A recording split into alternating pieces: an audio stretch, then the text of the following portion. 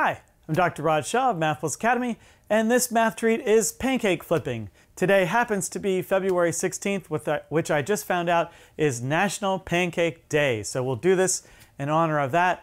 I've seen this problem several times. I know Numberphile has done a really nice video on this, so I'll put a link to that in the notes below. In any case, what is this pancake flipping problem? Well, imagine that you make some pancakes, and because you're new at making pancakes, they all come out different sizes. And you want to serve these pancakes to someone else in the most beautiful fashion, which would be to put the largest pancake on the bottom and then slowly work your way up to your smallest pancake, so kind of in a pyramid shape. So the only tool you have to kind of rearrange your pancakes into the right pattern is your little pancake flipper. So you can take a subset of the stack and flip them over, or maybe the whole stack and flip it over. So let me show you what I mean by that. Let's imagine you have 3 pancakes, all different sizes. I will represent those from the side as like this. Maybe you made the small one first, and then you made the biggest one, and then you made a kind of medium-sized one. So it's like this. And what you'd like to do is serve them in a nice big on the bottom, then medium, then small. That's your ideal. That's your goal. This is your goal, and that's your starting point. And the only thing you can do is stick your spatula in somewhere between the first 2 or the second and third, or maybe at the bottom, and flip the whole stack. And you can do this over and over to try to get to that. So maybe I start by maybe putting it at the bottom and flipping the whole stack. That would get the small one to the top. So maybe that's good. So if I did that, then I would end up with, let's see, small on the top, big in the middle, and medium on the bottom. So that's my second, that's after one flip. And I try that. I can try this a couple times and try and get to that.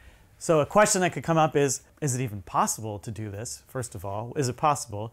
2, if it is possible, how many flips does it take? What else could we ask?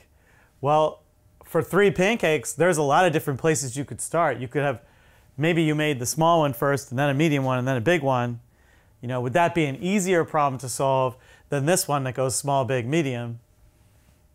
So think about all the different ways you could configure 3 different size pancakes, and then for each of those, how many would it be possible, and how many flips would it take?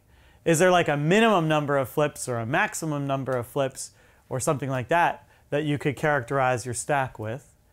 And for any set, like all sets of 3 pancakes, what's the worst number that you could get?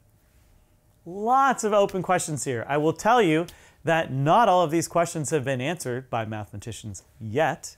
And in fact, back in the 70s, Bill Gates, who is the founder of Microsoft and now one of the richest people in the world, tackled this problem and actually wrote a paper about it. So this kind of has a neat history to this problem.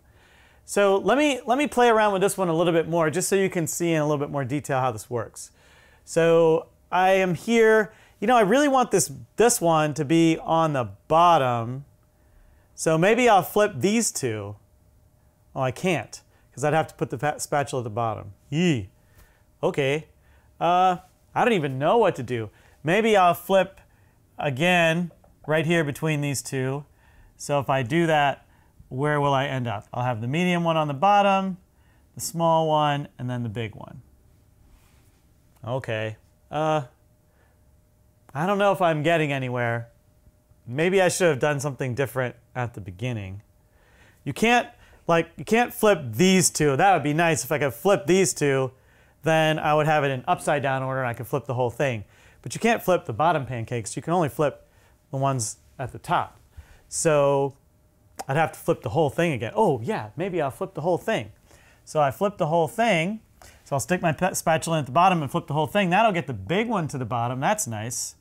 And then the medium one, the small one will stay in the middle, and the medium one will go to the top. Aha! And I see it now. If I stick my spatula in here between the small one and the big one, and I flip these 2, I will get to there. So I was able to do it in 4 flips. Can you do better? Is there an optimal way to do this? Can you do it in fewer flips? So that is the pancake problem, pancake flipping problem. Hopefully you understand how it works.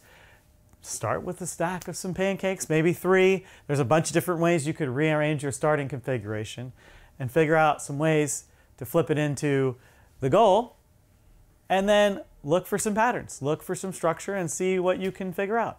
And as always, just have fun playing with the math. There's not necessarily right or wrong answers here.